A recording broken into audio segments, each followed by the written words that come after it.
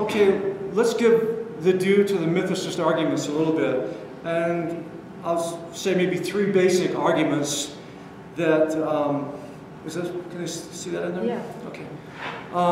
They make kind of maybe 3 basic arguments. A lot of it gets very complicated, but they're arguments that Jesus is not real, not a real person, it was just made up, like King Arthur or Osiris or Zeus or something like that.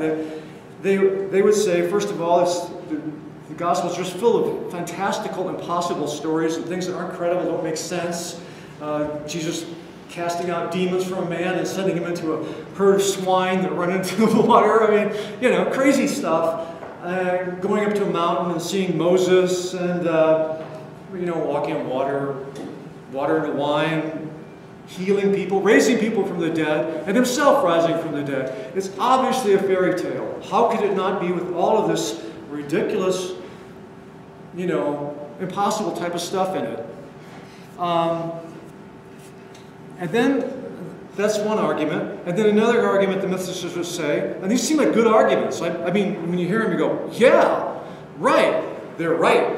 You know? They say the sources of Jesus' life are all unreliable because he supposedly lived about 40 to 60 years before the gospel stories were written. And those gospel stories are the only really information we have about Jesus. Matthew, Mark, Luke, and John. That's all we've got, basically. A little bit here and there, but that's all, really.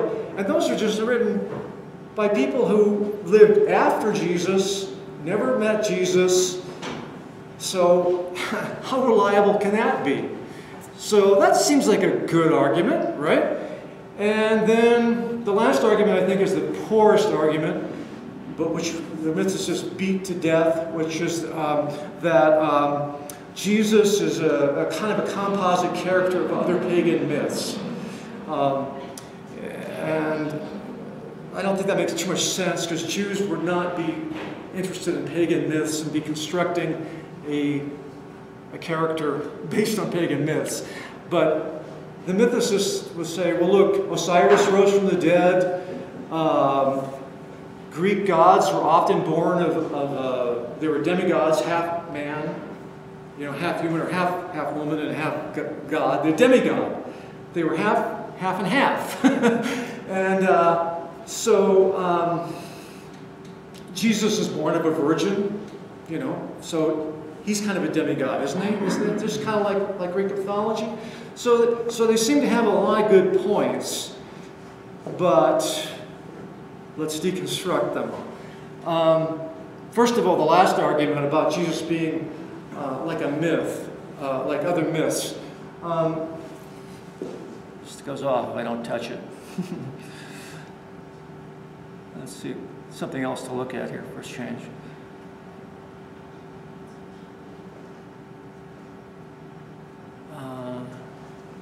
Anyway, Jesus is not like a myth.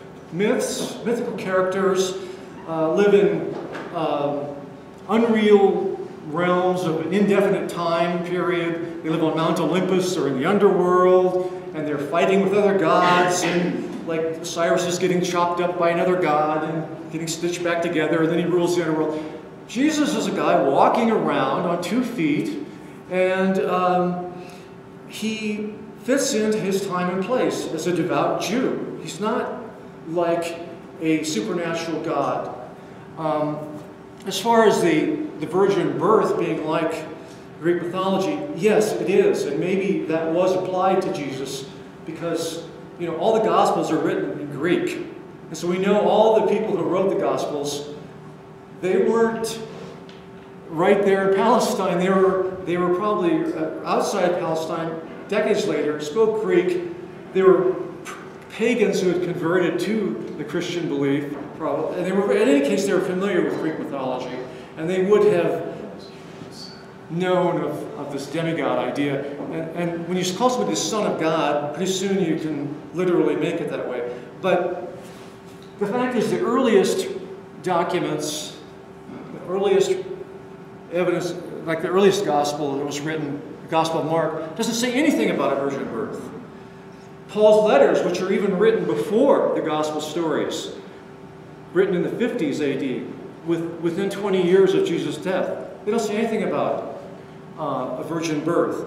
It's not until you get to the Gospel of Matthew, written about 80 AD, and the Gospel of Luke. Those are the only two Gospels that mention the virgin birth. But the Gospel of Mark doesn't mention it, and even seems to contradict it. So I don't think it was originally believed, like during Jesus' lifetime or immediately afterwards, that he was born of a virgin. That's something that came later. And so, yeah, Greek mythology may have influenced those writers later. But Jesus can be placed in a definite time and place in history and geographically. Whereas mythical gods, they don't have a definite time and place in history. You can go back and there are various methods of trying to date when Jesus was crucified, for instance. And they usually come around 30 AD. There's obviously no dates in the Gospels, okay? They don't say. There was no, the whole AD system wasn't even developed until obviously later. But there are ways, because of references to historical figures, and there's different ways of calculating when Jesus lived, okay? And they come around 30, some outside end would be 33 AD. We know Pontius Pilate, for instance, ruled from 26 to 36 as the Roman governor of Judea. He was responsible for the crucifixion of Jesus. So we know right there it had to be between 26 and 36. And there are other references. Don't want to get into it right now, but so Jesus is very different. You can pin him down within certain parameters to a definite time and place. So he's not like a god, a Greek god or an Egyptian god. And the whole idea that Jesus is borrowed from rising and dying pagan gods is a myth, because there really aren't rising and dying. Dying and rising, I should say, pagan gods. That's a myth, except for Osiris. But he only ruled in the underworld after he rose. So it's really not really like a myth. Okay, we got to move on here. I'm taking up too much time on that.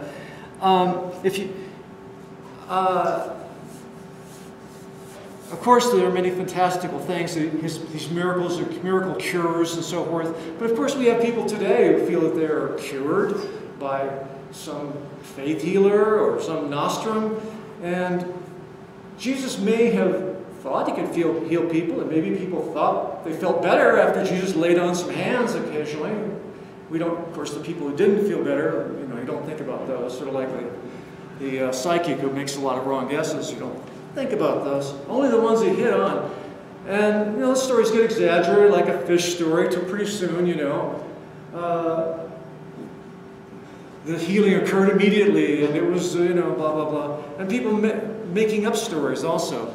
So, the thing is, strong reasons not to think that Christianity is just based on a mythical character is that if you wanted to start a religion, you wouldn't make up a character like Jesus who was crucified. It was some guy from the backwoods of the Galilee.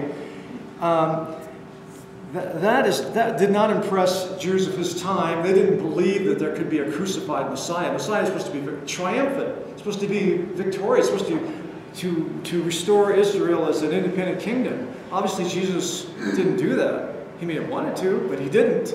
So to Jews, it seemed absurd. As Paul says, Christ crucified is a stumbling block to the Jews and an absurdity, a stumbling block to pagans and an absurdity to Jews. Yeah. You wouldn't start off with that kind of, let's see. You wouldn't start off with that kind of character. Very difficult to explain the origin of Christianity if you assume that there was no Jesus. How did the whole thing get started? How do you account for how do you account for the origin of Christianity? Where's the alternate narrative for how the story got started? And we know that Christianity rose shortly after Jesus was supposed to live. If somebody's making up a religion based on a mythical character, would they base it on a man who just lived recently, who's people who knew him could still be alive even? You know, when people create religions, it's about gods who don't live at a definite time and place. They live in mythical lands. They can't be rooted in history. Their stories don't have historical characters in them, like Jesus. We have Pontius Pilate, High Priest Caiaphas, John the Baptist. These are actual people, and they are part of the story. Whereas myths do not have mythical religions like Zeus. You know, they don't have Zeus interacting or getting crucified on earth or anything like that. You know, that would never be. Zeus is not interacting with the political authorities in a definite time and place. So, and also, as you see, the Gospels really don't portray Jesus as starting a new religion. That's the thing. The Synoptic Gospels, especially Matthew, Mark, and Luke, the first three, they call these Synoptic Gospels because they're so similar. They have similar stories. They don't portray Jesus as recruiting Gentiles. Or all of his followers are Jewish. His disciples are Jewish. He's talking about Jewish matters and concerns. He's not saying, let's go out and start a new religion. Let's get rid of Judaism or anything like that. He doesn't proselytize to Gentiles. He doesn't ever leave Palestine, for instance. And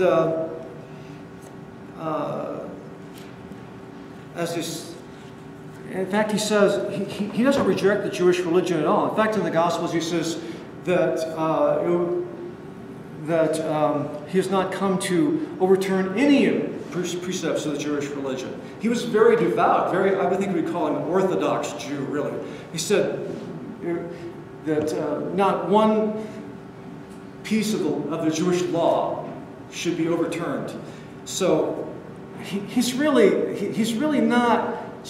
The stories of the Gospels are not really serving the purpose of creating a new religion, and therefore I don't know why Christians haven't noticed that Jesus never started a new religion. That was done by people after he lived, in his name, especially Paul, who never knew Jesus. But, so, the fact that it doesn't seem to serve a self-serving purpose makes you think that the stories really go back to the actual man, because they aren't what Christians think they are. They don't bear out that theology.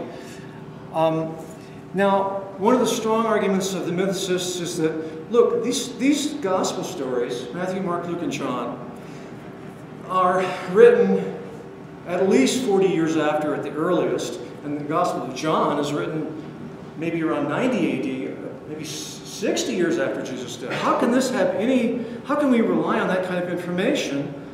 And how can we trust somebody to say, this is Jesus, and this is all we have? How can we trust that? Well, that seems like a good point, but the earliest documents in the New Testament are not the four Gospels. They are Paul's letters. And Paul's letters are written in 50 AD. And Paul converted to the Jesus movement within 3 years after Jesus died. So he was originally, if you know everybody know who Paul is? Paul originally persecuted the early Christian sect. He says he worked for the high priest and he would pursue them and he would arrest them. There was even stoning early Christians. Then he had his miraculous conversion on the road to Damascus. Maybe he had a heat stroke, I don't know. But in any case, like Aaron says here, taking all the references and obviously we don't have any dates in the New Testament, but we have references to rulers who are ruling at certain times and certain events. And Ehrman says, when scholars crunch all the numbers that Paul mentions, it appears that he must have converted in the early 30s, say the year 32 or 33, just 2 or 3 years after the death of Jesus. So Paul is a very good early eyewitness to this movement. Yeah, he wrote in the 50s, but his knowledge of that movement goes back much earlier. And not only that, although Paul never met Jesus, but he did meet Jesus' disciples. He met Peter in Jerusalem. He says, Paul says, 3 years after his miraculous conversion, he went to Jerusalem and tried to meet the disciples, but they were obviously put off because they remember what he'd done persecuting them before. And so they were not too eager to meet him, but he did meet Peter, and he did meet Jesus' brother James. Jesus had a brother, James. How many people even know about that? But that's, he said he stayed with Peter for two weeks, and then he comes back to Jerusalem many years later and meets them again in order to try to garner their approval for what he's doing. He's kind of like got his own franchise going, running around the Mediterranean, trying to convert pagan Gentiles to this belief in Jesus. And this is something that Jesus' followers never attempted. They stayed in Palestine mostly, and especially in Jerusalem. And so, in any case, Paul does tell us things about Jesus, and he espouses things that Jesus also espouses in the Gospels. So Paul must have learned all this pretty early on, and therefore he's the closest we have to an eyewitness who we have a written record of. Even meeting Jesus' brother James, and the way that James comes off is that James is a very devout Jew. And according to what you read in the book of Acts and in Paul's letters, he's not rejecting the Jews. He's not telling people that they can become the Gentiles can become parts of the movement if they, by abandoning Judaism at all. He's a very in the book of Acts he says, he's following the Jewish law very strictly. So if Jesus' own brother was that way, I think that Jesus was probably the same way. We also have some, you can make these kind of logical arguments. Also the Gospel of Luke, this is controversial, but Luke wrote his Gospel maybe around 80 to 85 AD. How do they know that? How do we know that those Gospels are written at that time? Well, one thing is that they seem to refer to the destruction of the temple, the Jewish temple in Jerusalem in 70 AD. So, because of that, it must be that those Gospels are written after that, after 70 AD at minimum. And so, in fact, Luke gives a very precise description of the destruction of the temple, but he portrays it as a prophecy that was spoken by Jesus beforehand. But everybody believes that this is something that was retrojected back onto Jesus later. Anyway, get back to my point. Yes, Luke is writing much later, but he was a Christian from way back in the 50s, apparently, because Luke also wrote the book of Acts. And I'm not sure his name was really Luke, but we'll just call him Luke, because we don't know his actual name. The Gospels are written anonymously. They don't say who wrote them. They don't give dates or anything like that. Those names, Matthew, Mark, Luke, and John, the Gospels according to, those names were put on the Gospels later. Obviously, somebody who's writing a Gospel or writing something doesn't write something according to. That's a third person describing. If I wrote something, I wouldn't write according to Frank. I would say by. So everybody there are no references to the gospel according to. That phrase doesn't come up till about 100 years after they're written. So, anyway, scholars believe that those names are put on later. And what I was trying to say here is I forgot. This is Mithra. Some people think that Christianity has something to do with Mithraism. Compared to Jesus here. Here is a Mithraic statue. He's got wings. He's got serpent coiled around him, and he's got these kind of clawy feet, and he's standing on some kind of orb down here. I mean, this is obviously mythological. There's an astrological thing going on around him. This was a cult, what do you call them? A mystery cult at the time, stemming from Persia and also spread throughout the Roman Empire at the time, kind of competing with Christianity at one point until Christianity suppressed it.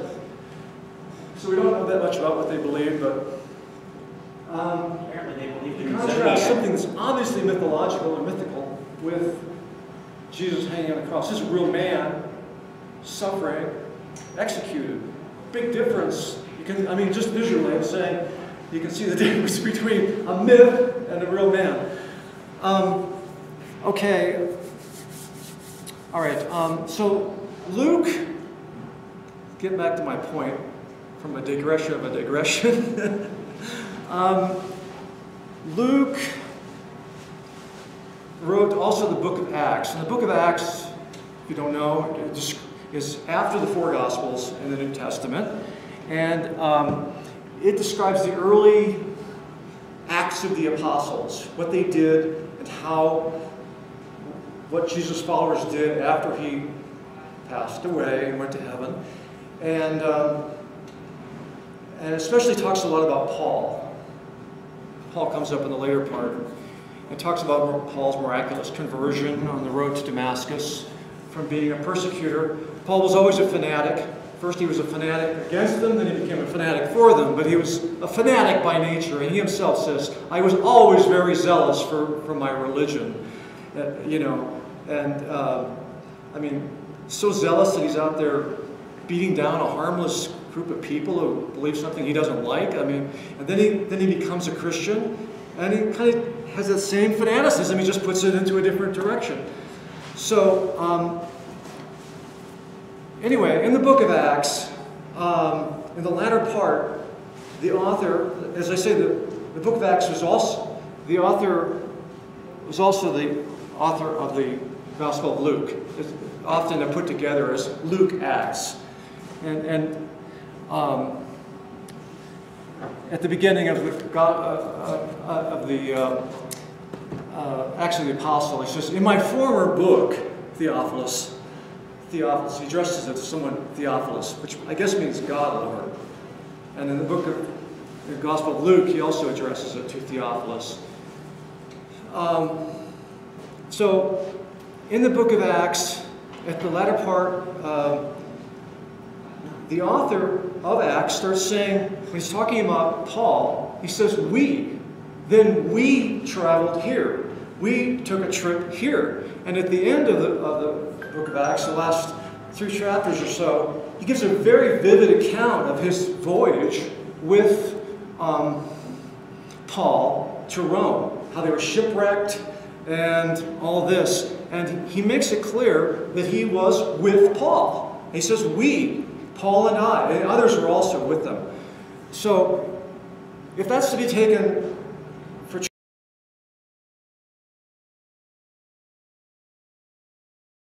true, and I think that does make sense, that he actually was a traveling companion of Paul, then Luke, the author of the Gospel of Luke, goes back to the 50s at least, because the things that are being narrated about Paul's travels occur in the 50s AD, about 20 years or less after Jesus' death.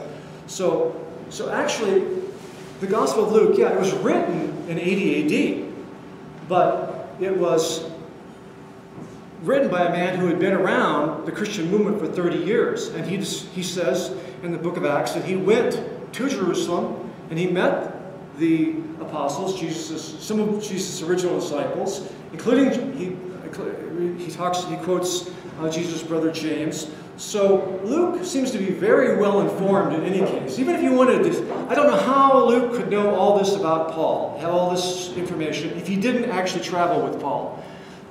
And he doesn't brag about it, he just says that he did. So I believe that he did, and I believe he's a very good early source of information, and he was in contact with some of Jesus' earliest followers, and he did, according to the way he tells the story. None of the Gospels claim to be inspired word of God. Okay, that's what fundamentalists say today. Every word is inerrant. That's a recent idea. The ancients didn't say that every word was inspired. The Gospels are inspired word of God. The first Christian writer, Justin Martyr, around the middle of the next century, he refers to them as the memoirs of the apostles. The memoirs of the apostles and the Gospels. But he doesn't say that this is written by God. That's something that fundamentalists say. Luke, in the Gospel according to Luke, why is it called the Gospel according to Luke? Because later Christians, looking at this Gospel of Luke, they tried to figure out who wrote it, especially since he says we. So they went back to Paul's letters and tried to figure out who Paul was with.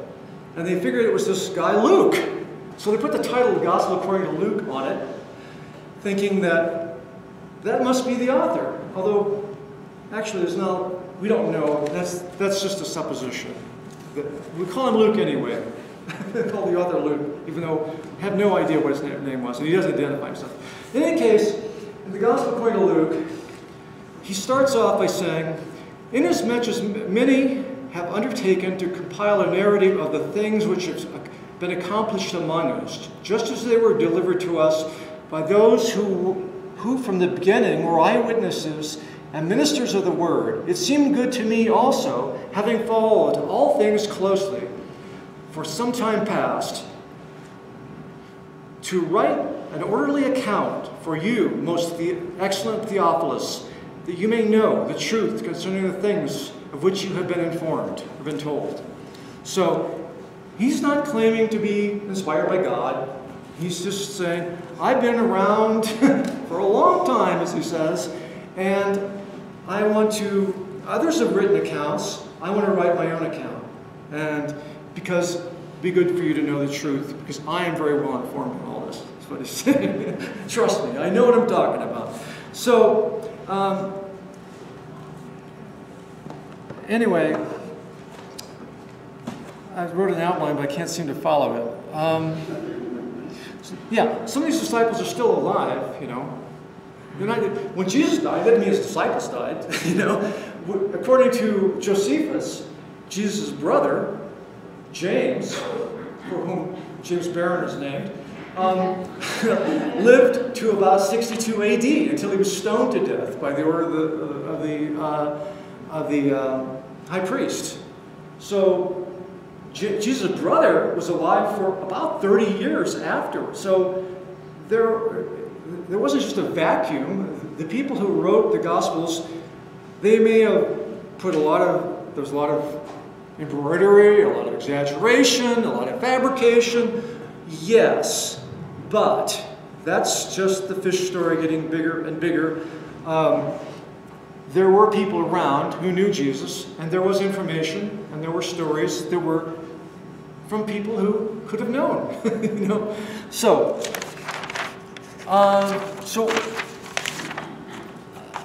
how do you distinguish between what is the made-up stuff or the exaggerated stuff from what is the actual history? It seems like an impossible task, you know? If we got so much fabrication, and even Luke is not an eyewitness. He's just somebody who was a secondary source. We don't have an independent account by anybody who didn't believe in Jesus. You know, we don't have any historical records. We don't have any newspaper accounts of what Jesus did that give us an objective account. They're all written by his followers who want to glorify him. So, and sometimes in absurd ways. So, what can we actually think that we know? Well, the most secure fact, the scholars would say, about Jesus is that he was crucified, okay, in Jerusalem, and that must have been the Romans, because those are the people who crucified people, right? So that's a fact. It's such a hard, unpleasant, horrible fact that it's unlikely that that they've gotten that one wrong. That one could have been embroidered or been something else. You know, that's a hard fact. Okay, Paul mentions, and Paul is an early source, but so I agree with that. I've read that there's something called a criterion of embarrassment, or something like that. I think that's the term. That something so insulting, really, to Jesus that he should be crucified. They would not have any motivation to make up such an embarrassing. Yeah, it's an embarrassing fact that you have to explain. So that speaks to its probable actual validity. Yeah, right. But I've also heard that it was on a big Jewish holiday, Passover, where it was pretty suspect why it would be done on that day. But that's just happened to be when he was in Jerusalem, you know? I mean, he came there for Passover. Yeah, but it was such a big holiday. Well, I know, and the Jews didn't... The high priest apparently sent guards and men to arrest Jesus, okay? But they turned him over to the Romans, which the high priest had done before. The high priest kind of in cahoots with the Romans. The high priest rules at the pleasure of the Romans, even though he's a Jewish high priest from a priestly class. Nevertheless, his authority, he has to play ball with the Romans. And also, here's some dirty business. This guy is a troublemaker. He's claiming he's going to, you know, unite the Jews or whatever. You know, you got to get rid of this guy. And he was killed the next day. I don't think there was any trial or anything like that. That's just made up stuff. What? Yeah, I feel I should throw out a counter argument to your hypothesis. Yeah. There are a couple of people who were crucified and were religious figures that were worshipped because they were crucified just prior to Jesus. One of them was Simon of Korea. He was crucified and, well, he was actually, I think, beheaded. Who? But Simon of Korea. There's also Thrages and a couple of others that they were basically declared to be messiahs. They were crucified, and at least in the case of Simon of Korea, there is some evidence that Maybe he lived too. That he was supposed to raise from the dead. At least that's some speculation based on the Gabriel's revelation. The other one is John the Baptist. He was beheaded, and he was still worshipped. Supposedly. Prior to Jesus' crucifixion. Right. So there is that motif preceding Jesus. It's interesting too that I don't even know what to make of it, but if you read the Gospel of Mark, when Jesus preaching seems to be a direct response to John's the beginning of his ministry seems to be a direct response to the arrest and beheading of John the Baptist.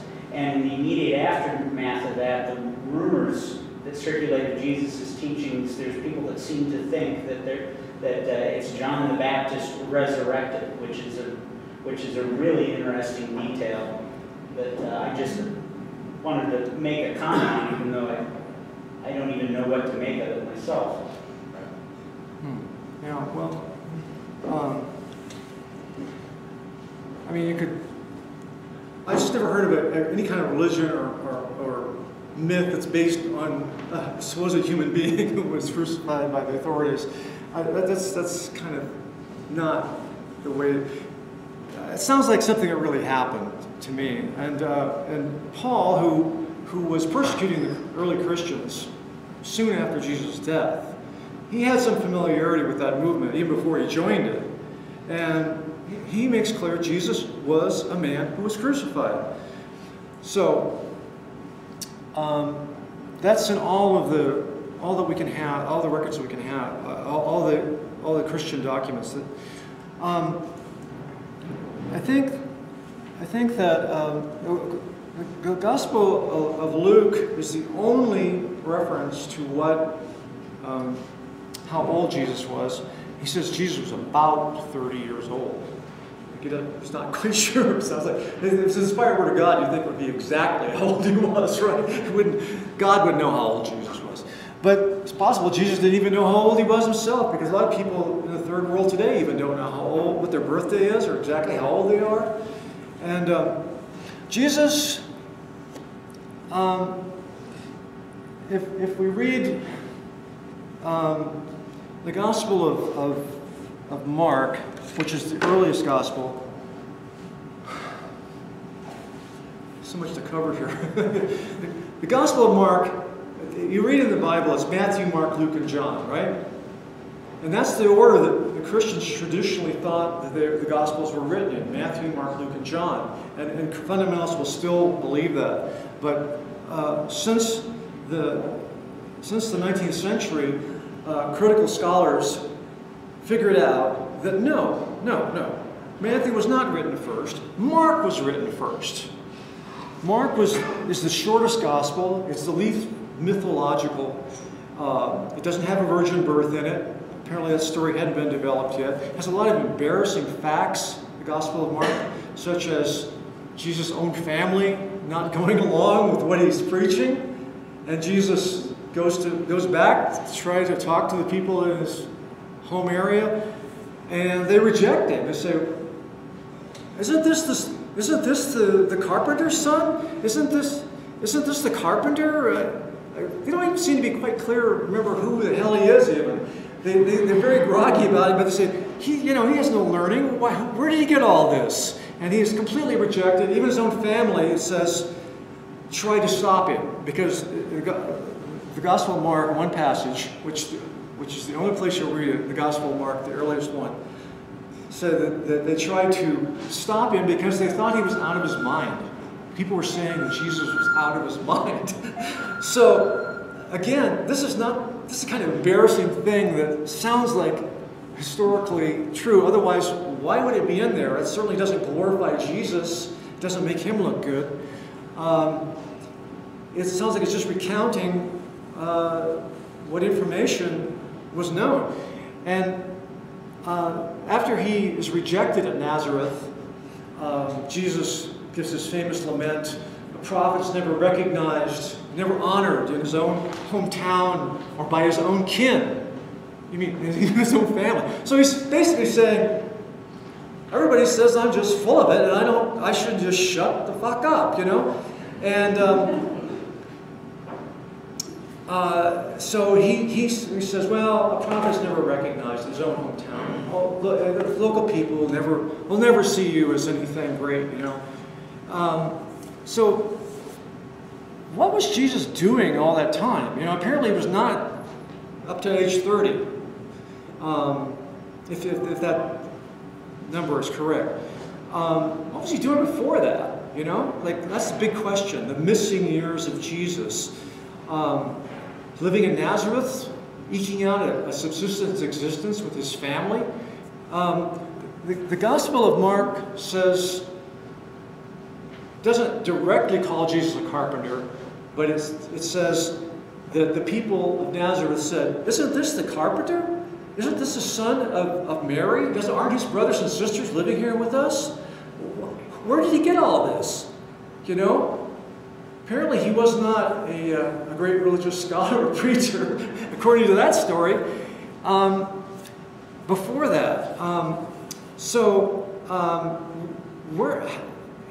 the Christians would say, well, he's just laying low. He's God, just working as a carpenter in a small nowhere village up in the hills, like secret identity, like Clark Kent and Superman, I guess. Nobody knows who he really is. I'm just a carpenter, working away until age 30. I mean, you think he could have started at age 20? I mean, why? What's he spent another 10 years? But actually, that's the only reference to what Jesus did, is that he was called a carpenter. But actually, if you go to the Greek text, the word is tekton, and tekton is not carpenter. It's somebody who works with their hands, or a skilled person. It's kind of a generalized term. And it implies that Jesus did not own land, so he was probably on the lower strata of society, if that term can be taken literally. And tekton, that's a Greek word. What was the word that Jesus would have used, or the people who knew Jesus? Jesus spoke Aramaic. That was the language of the Jews at that time. And that's the language Jesus would have spoken. So obviously the Gospels are written by people writing Greek. They're obviously quite removed, and they're using words that we don't know, if they really match up with how you would put it in Aramaic. In any case, we only have one reference to what he might have been doing. And everybody always says Jesus was a carpenter. We don't know that Jesus was a carpenter.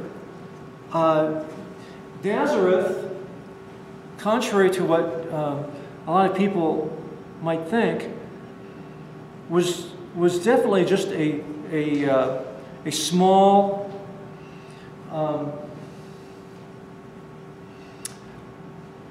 place up in the hills, apparently. Nazareth is not mentioned in the Old Testament. The Jewish historian Josephus does not mention Nazareth, even though Josephus was in Galilee. He was in the town of Sepphoris, which is near where Nazareth is supposed to be. There are no ruins of Nazareth today that we can go and say, look, there's where the town was. The first mention of Nazareth in any written form at all is the New Testament. Before that, not on any maps. Even though Josephus, the Jewish historian of that period, who was born in 37 AD, even though he was all over Galilee and mentions lots of places and towns, he doesn't mention Nazareth. And Nazareth apparently just didn't rate any kind of mention by anybody because it's totally insignificant.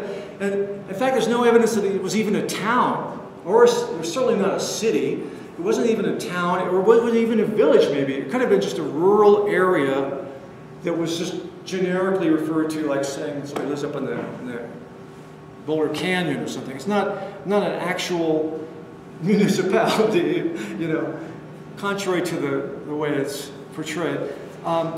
The odd thing about the Gospels is that even though he's called Jesus of Nazareth, he's never in Nazareth, if you'll notice, except for that one brief visit when he goes back and he gets rebuffed and he never comes back again. Why would he? According to the Gospels, Jesus went to live, he's never living in Nazareth in the Gospels. He's from there, but I can imagine why he was from there. There's nothing happening there. And, he wanted to see more of the world. I guess maybe he was the prodigal son of his own story there. It says that he went to live in Capernaum. Before I get into that, I want to go back to this. This is what's from the Gospel of Mark. Jesus, his great inspiration and he himself seems to indicate, and the story indicates, was John the Baptist. It was after he was baptized by John the Baptist that Jesus really began his mission of preaching. He must have been very religious and very devout before that, because for him to go out to see John the Baptist, he would have had to walk a long way. I don't know, like 50 miles or something. John is out in the River Jordan, supposedly. And so Jesus must have been very dedicated. You notice that John the Baptist doesn't come to Jesus, contrary to the way that Christians think of John the Baptist as being a follower of Jesus and recognizing Jesus' authority. Well, if that's the case, why is Jesus walking all this great distance to see John the Baptist? Why doesn't John the Baptist come to Jesus? Why does the mountain come to Muhammad? Well, anyway, Mark says John baptized in the wilderness. And John the Baptist was a kind of a guy out in the wilderness, supposedly lived on locusts and honey and lived on animal skins. And he was very respected. Josephus mentions him as, quote, a good man that a lot of people followed, but the upper elite did not like John the Baptist. But so many common people respected him. And as you know, Herod executed him because apparently he's getting too big a following. Although John doesn't seem to be trying to form an army or take over or anything. It's just that Herod said, here's a guy who's very popular. A lot of people listening, following him. That guy could cause some trouble. What if he does with all those people? What if all those people start doing what he says? So he nips that in the bud. And we know that John the Baptist is executed according to the Gospels, but also according to Josephus. And if we didn't, the only other place that John the Baptist is mentioned is in Josephus' histories. So the fact, which were written after the Gospels, the fact that the Gospels know about him, John the Baptist, and it turns out he's a real character, tends to lend some historicity to it. If we didn't have Josephus' paragraph talking about John the Baptist, we might think he was just a mythical character made up in the New Testament. But when we can verify certain things, or confirm them from another source, they often bear out. So anyway, Mark, the earliest gospel, which I say, oh what? So, not this part of Josephus, but other parts, haven't they been suspected of having been altered after? Right, that one part where about Jesus. So I mean, is he?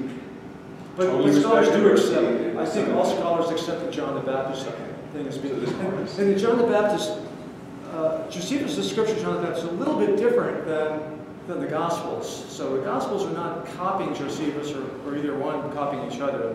And somebody who was a Christian apologist, if he wanted to inject something into Josephus' writings, since we don't have the originals, they all deteriorated to dust long ago, wouldn't have written what Josephus wrote. But and they, interesting, they, on that, I own a copy of Josephus, if you read the text, it actually looks somewhat like it was inserted into the text, but also in the oldest copies of that book that are in existence, the stories about Jesus are in some of them, but not in others. But all of them contain the information about John the Baptist. Yeah, on the comment John the Baptist versus Jesus on Josephus, there's a Christian apologist, Origen, who basically believes who read the original text.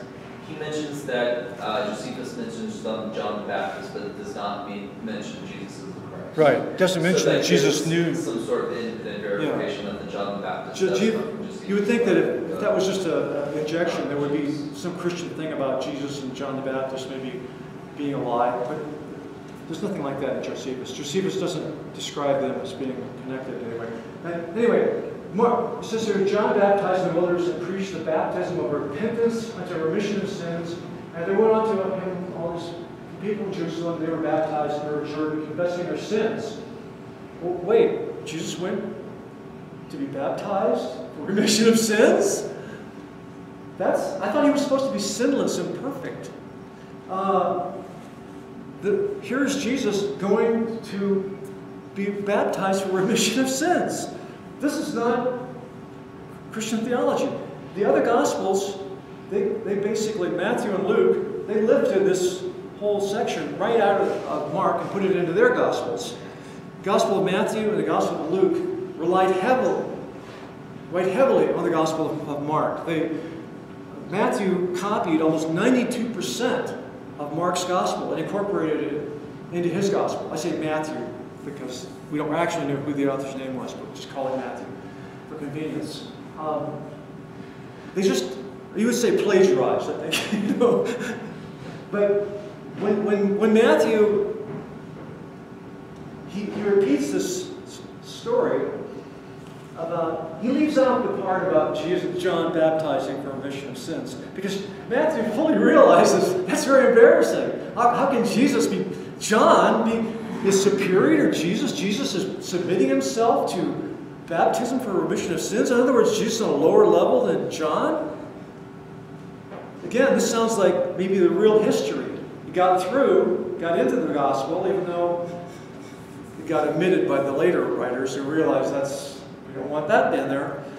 And this is when he goes back to Nazareth. It's not just the carpenter, the son of Mary, the brothers of James, Joseph, Judas, and Simon.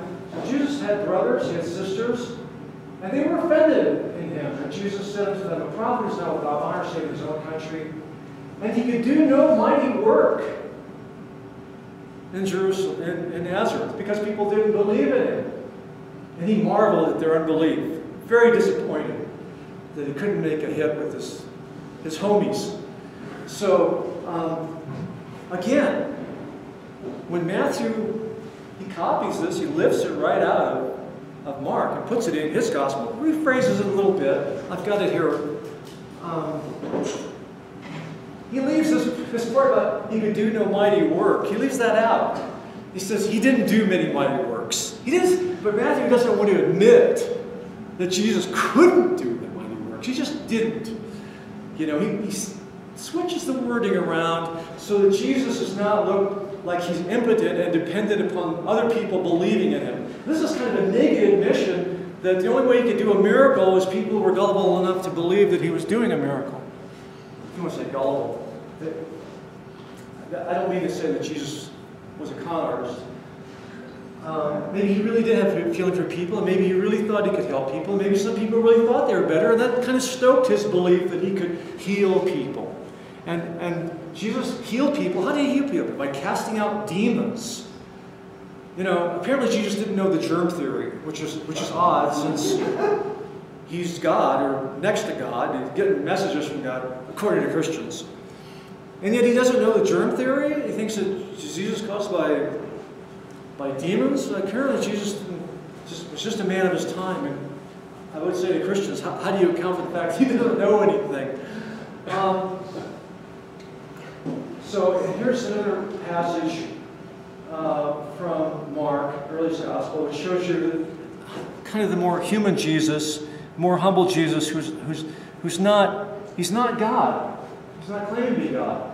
And Jesus, and he was going forth into the way. There ran one to him and kneeled to him and asked him, "Good teacher, what shall I do that I may inherit eternal life?"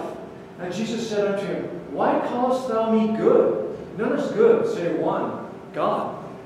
So he's not even claiming to be purely, "Why are you calling me good? I'm not that good. It's God that's good." And again, when Matthew gets a hold of this, he flips this around, and he has the man, he lifts this passage, but he switches it, he tweaks it, so that the man is saying, what good thing may I do to gain eternal life? And Jesus says, goes off on a discourse, the same discourse that's in Mark, but he doesn't say, "Why callest thou me good? Not as good to save God." Because Matthew, he wants to exalt Jesus to the highest level. And here's something that's not exalting Jesus. It sounds like Jesus taking a very kind of humble position about himself. So Matthew omits that. Matthew just cuts and pastes anything he wants. And he's very dishonest. He switches things around to suit himself and to exalt Jesus to the highest level. It's like, for instance, in this passage in Mark, he says, Jesus asked him, "Why were you arguing? What were you arguing about in the way?" When Matthew repeats this in his gospel, well, this implies that Jesus doesn't know what they're arguing about. So he doesn't know everything. He's not got psychic powers. He's not, you know.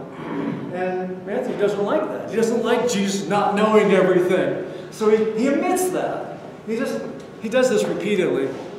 So Matthew's gospel is much longer, and Mark's gospel is kind of the Model T version. All the other gospels follow the same basic outline, but they supplement their gospels with additional material. Where did they get the additional material? Okay. Here's Capernaum as it looks today. The ruins of Capernaum. Again, Capernaum is not mentioned in the Bible. Not mentioned. It's only mentioned once by Josephus. But the first mention of Capernaum is in the New Testament. So again, subsequent archaeological discoveries and historical references confirm what we know about Capernaum. And Jesus, here's Nazareth, which is really a very small place. Just a few hundred families scattered around. Capernaum is quite a distance. You know, this would be like walking to Denver or Broomfield or something. I'm not sure exactly what the distance is there. But he takes up residence in Capernaum. So actually, he's Jesus of Capernaum. You should never hear about that. Apparently, Jesus doesn't care much for Nazareth. He doesn't want to live there. So I think Jesus was quite a religious seeker. What was he doing for each 30? He was seeking. He was roaming around. He goes down to the River Jordan. He's in Capernaum. The story begins with Peter and some of the other disciples encountering Jesus on the Sea of Galilee in Capernaum. That's where they first meet him. And so the story really kind of begins from there. It begins from there. And the fact that we don't know what Jesus was doing before that, why? Because his disciples were not from Nazareth. They didn't know about his early life. All they knew is what he did with them and what he might have said to them about John the Baptist. But that again tends to add some credibility. The fact that we don't know what Jesus was doing reflects the fact that his disciples didn't know much about his earlier life either. So that's kind of consistent. If it had a lot of stuff that was in there that Jesus supposedly did before they met him, detailed kind of stuff, that would be very suspicious. But actually, the gospel stories only deal with like the last year of Jesus' life. And that's when his disciples were with him, and they passed on that stories, of course, and they became oral tradition. So, one question real quick. So you think he was only preaching for about a year then? Right, but the Gospel of John says 3, but the early gospel, synoptic gospels imply only 1 year. Here's one of the earliest, the New Testament, the original books are long gone. They were been copied. That's why there's so many copying errors, mostly small errors. So the original scrolls, powder turned to dust, and but this is something that was found in 1920 in Egypt in a marketplace. But found this little scrap, and the guy apparently, it's written on both sides. So here it is in the display case. This dates from 125 AD. This is a fragment of the Gospel of John. So the Gospel of John was definitely written, and that's the last Gospel. This is the earliest evidence of the Gospel that we have. It's just this little fragment. The rest of it's gone. But it's amazing that even that fragment survived till 1920. Some guy found it. Universally considered to be authentic. So anyway, I guess we gotta, I don't know if we can go on here, but you should see, Jesus is up in Galilee. He's very far from Jerusalem. He's not, let's see if I can find a map here. It gives the whole layout. See, Jesus is spending his time up here. There's Magdala, from which Mary Magdalene must have come from. It doesn't say that, but her name is Mary Magdalene, so she must have encountered Jesus somewhere around up here in Galilee. All his disciples are from Galilee. Here's Jerusalem. Way down here. This walking to Jerusalem would be like walking to Colorado Springs. He's very far away from the main action of Judaism. And Galilee is not occupied directly by the Romans. It's under a Roman puppet ruler. And the Romans are down here, and especially in Jerusalem. During Passover, they would dispatch troops there to keep order. But so Jesus was just tramping around this area, and especially around the Sea of Galilee. That's where he supposedly walked on water. Although some people say that actually the story was if you put the word on and change it to by, he walked by the Sea of Galilee, the story reads the same. It may be that he was walking by and he startled his followers and walked out into the water and they didn't expect to see him. the story got turned around to he was walking on water. I don't know. We'll never know. But so there's Nazareth, there's Capernaum, and later on, I mean, this is where Peter is from, and so later on,